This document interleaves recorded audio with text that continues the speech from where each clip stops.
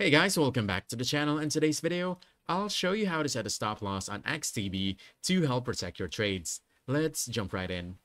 First, you want to open your XTB account and head over to your portfolio. Then you want to open your active trades and select the position where you want to add a stop loss. Let's do just that.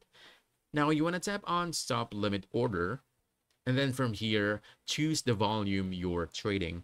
For example, this is mine.